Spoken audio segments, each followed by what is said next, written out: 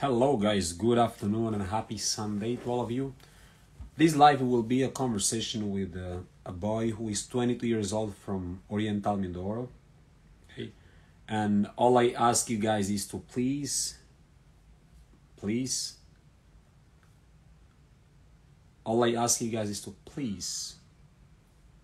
share this live with people that might be interested or willing to watch it and maybe help this young man from Mindoro. He's right here already, he's requesting.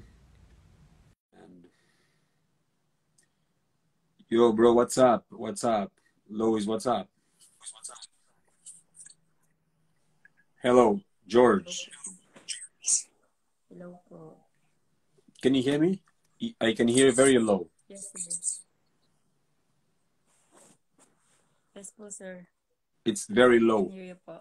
Very low. Don't know, sir. Can you check your volume, please? Hello po. Yes. Guys, please raise your fingers if you guys can hear him very well, because I can hear him, but there is echo and also it's not that loud on my side. Okay. It's okay na po, sir. Are you using a headset? Do you have a headset? Sir. Yeah, can you use it? Yes po. Can you use so that we can see it? I don't have headset po, sir. Okay, no problem. Let's go like that. You are suffering of Carolis liver. Disease po. Right. Apo. And you live with your mother in Oriental Mindoro. Yes, sir. Just one question. When you sent me a message, how long it took you for you to receive a response? How many months? How many weeks? How many days? Ano po yun, sir? Ulit po. Can you... Yes. How can I say it in Tagalog? When you sent a message asking for help for your situation, for your Carolis liver disease, right? You sent a message asking help. How long it took you for you to receive a response from me?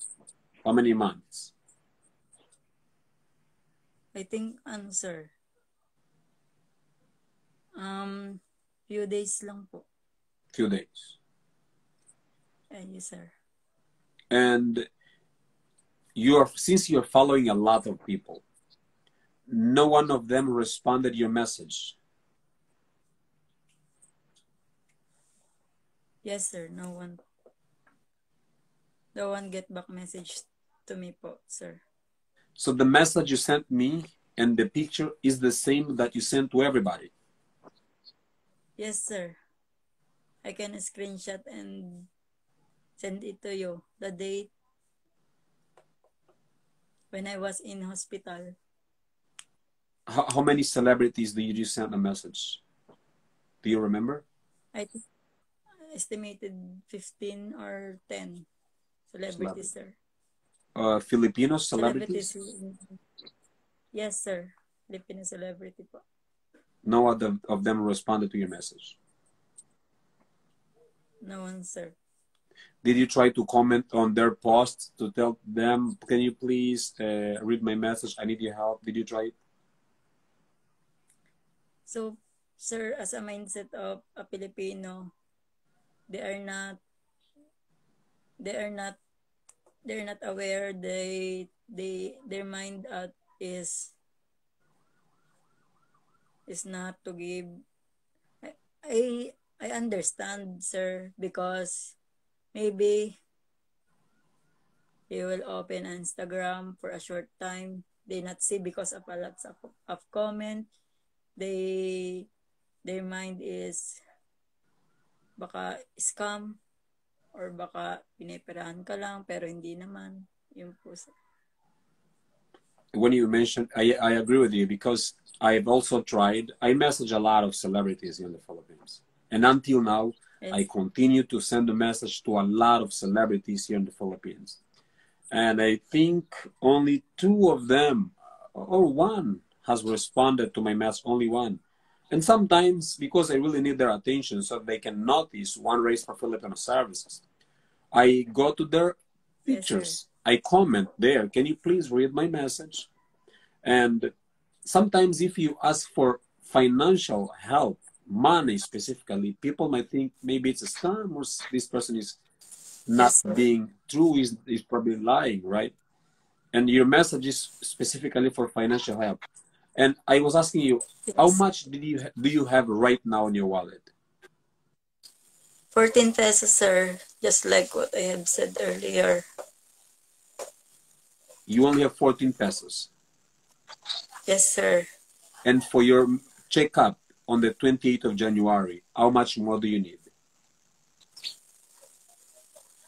I think, sir, the expenses is, I'm not short expenses in paying the jeep, the car, the the jeep, sir. Yun po. Then for food po, then the result was not given, uh, was not given after the laboratory. Pabalik po. So what if you don't have the money for your medical checkup? What will happen? You will not go for checkup? Sir, I actually I find a way, then I borrow it to my cousin. Then mabait naman po sila, they are kind. Yun po, sir. Then my mother borrow it, my cousin po na nagtatrabaho din po sa being waitress in Sa'yo Batangas. nanay mo? Nandiyan yung sa bahay? Nanay mo? Actually, sir, inaantay po kayo kanina kung matatawag niyo daw po. They will allow her to face the camera, but sir, malis na po kasi may gagawin pa daw po. They feed the cow. The cow was not hindi po sa amin. Kumbaga,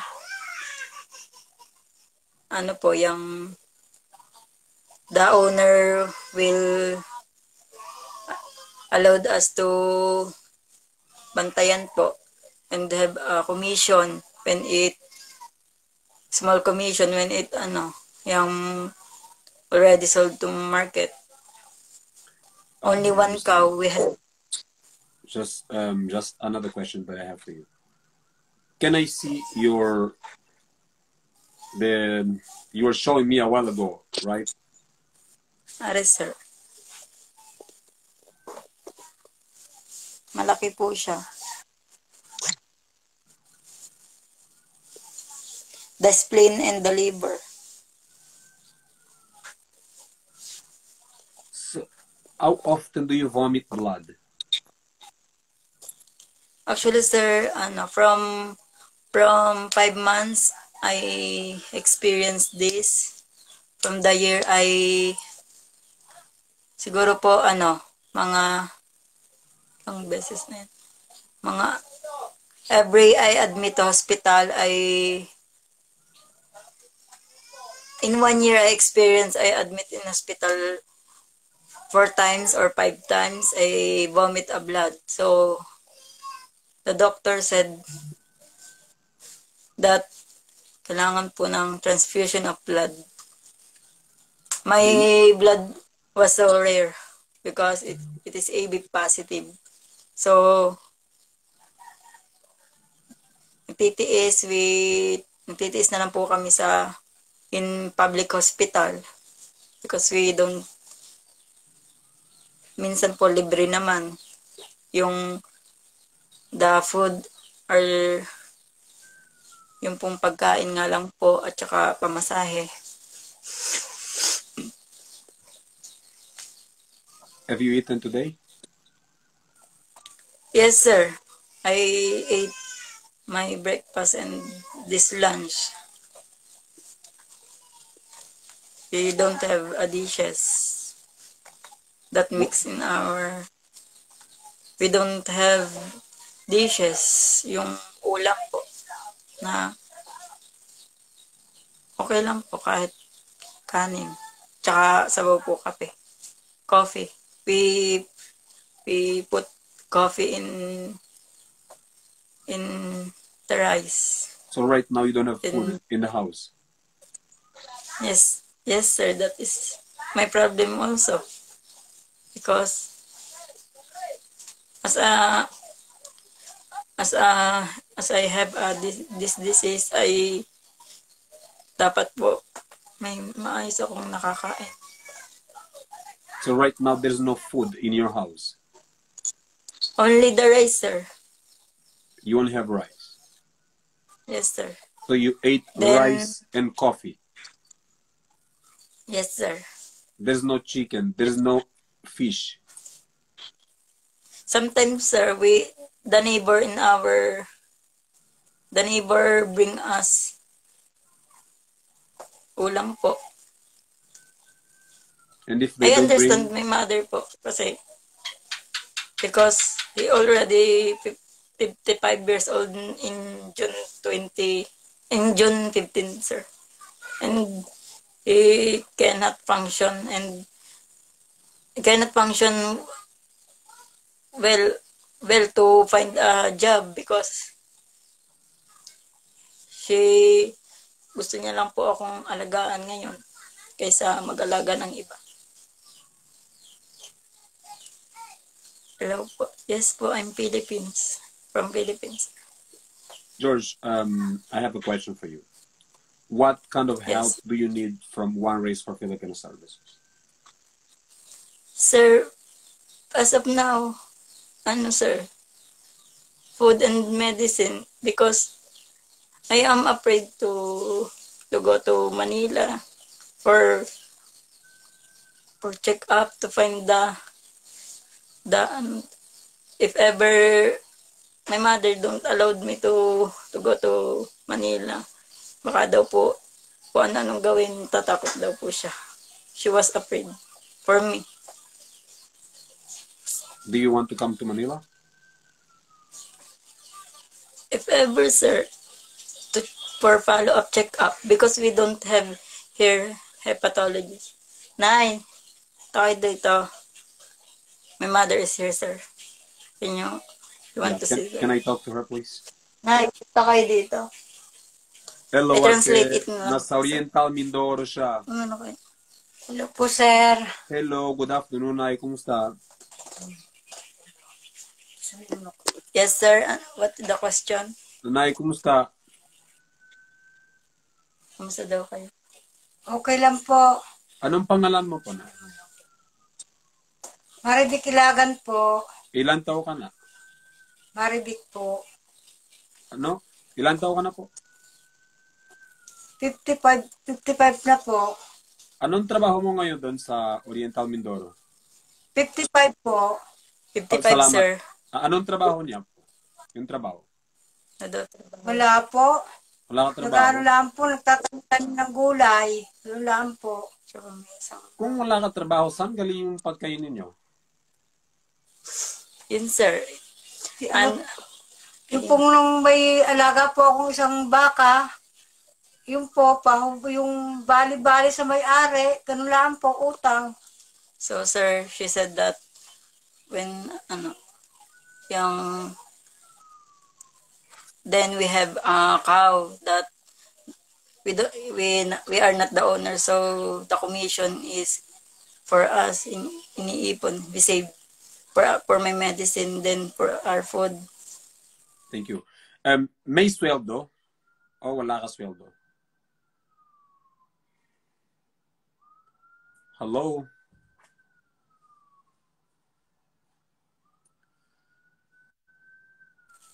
Yes, sir. Does your mother have salary from what she does? Sir, she planted she planted a plant in our backyard. Then Then, pag namunga, she sell it into small amount. Then, she trade it to store, George, like grocery. thank you. What will happen to you if we cannot help you with food and for medical expenses for your checkup? Sir, for me, I am happy pa rin po. Kasi yan nandito din po. I am here to share my condition, to inspire the other, to live, to fight. Then I'm not expect, sir, to that you will give us, because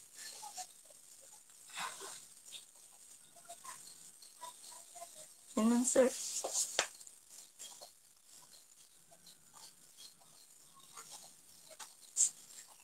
I will try my best, sir, to tutor to kids to find job, a simple extra income for my medicine.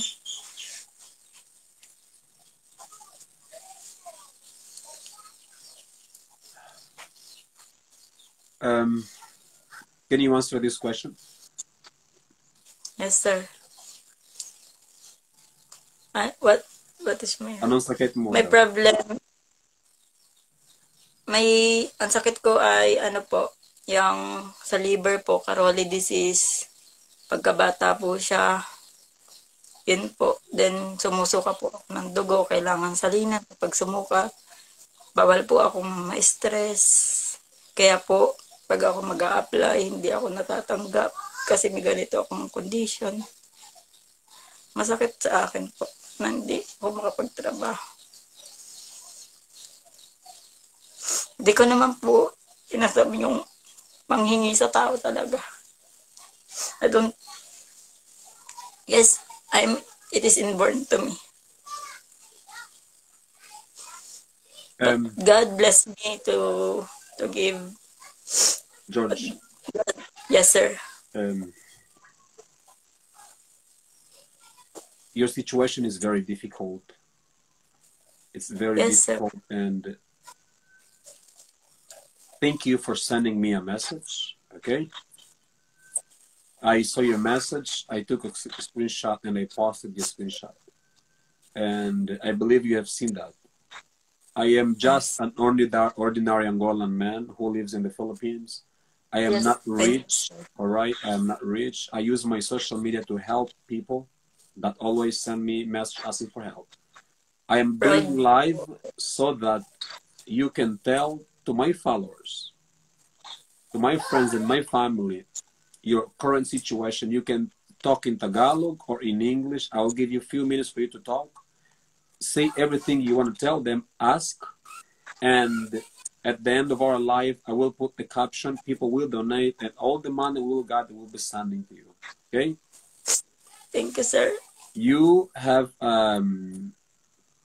check-up on the 28th of January, am I correct? And you need 2,000 pesos, am I right? Yes, po. And you don't have food at home, right? Yes, po, sir. Kaya I have a load now, but because of my friend give money to me. Your friend gave you money to put load, right? Then my cell phone is my mother will save it for me during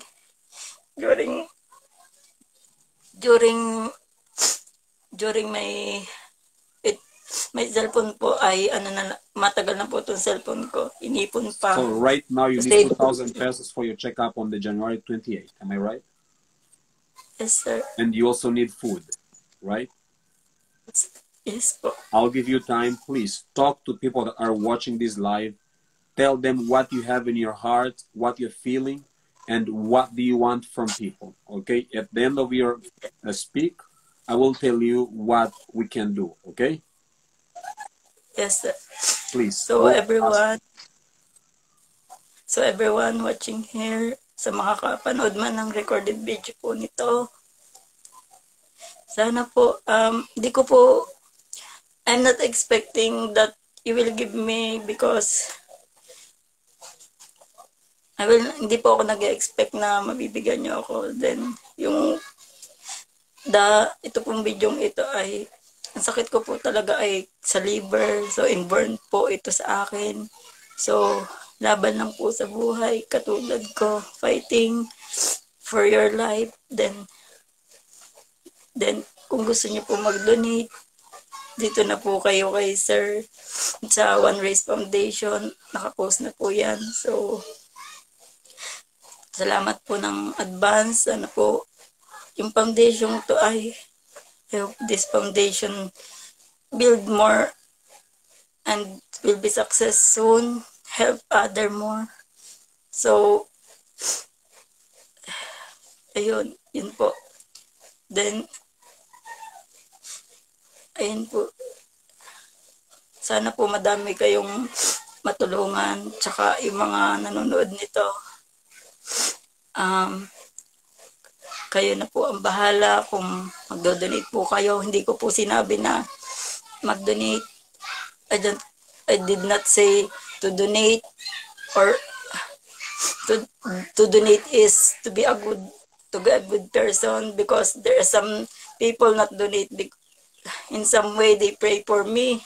I appreciate it.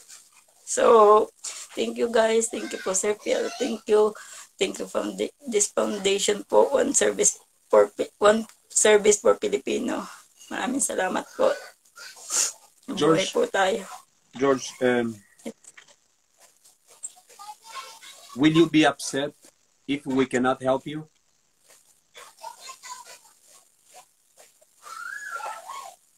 I will be no sir, I can be absent for my laboratory, because if I will absent, the laboratory or maybe pwede naman po sir, magpapalit po ng ibang ano, I will change other hospital to be done immediately.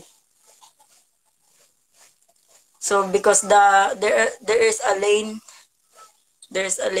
sir, to priority if you are absent, next lane, then you are in sa huli na po. Okay. Thank you so much for giving me your time and for sending a message asking for support. We will do everything we can. We have started a go-get funding for you. We are not famous. We are not known. Okay? Yes, sir. But we are trying to help those that we can. And your situation called our attention with our group. And we will continue to share the go-get funding link so that people can donate from there. And maybe some people will send. Do you have Gcash? Yes, sir. I have. Gcash. Okay, I will need your Gcash detail. Okay, I will let you know when the money will be sent to your account for your checkup on the 28th, and also the money for you to buy the food. Okay. Thank you, sir. For today, that's all I can tell you. So don't worry for your checkup on the 28th, but let's continue to see if people will come and donate for your situation so that we can all help you. Okay. All right? Okay po, sir. All right. So now take care, and I will continue to talk to you on a daily basis. All right? Sir, the signal is not. Can you hear me now? So guys, I'm ending the live right now, and please, I will put the details on which you can donate there. We have the go-get funding, we have the Gcash, all the methods in there will be post in there with the caption for you to know what he's currently facing, and we can all help him in any way, either by sharing what we've made for him or by donating as well. Please support our Filipino service. Even though you are not watching this live, but you're watching right now because we have uploaded this video. Please, let's support George, and we'll do whatever we can. God bless you, George. Take care, and your family. And thank you all for watching this live video. Okay? Bye-bye. Bye-bye po.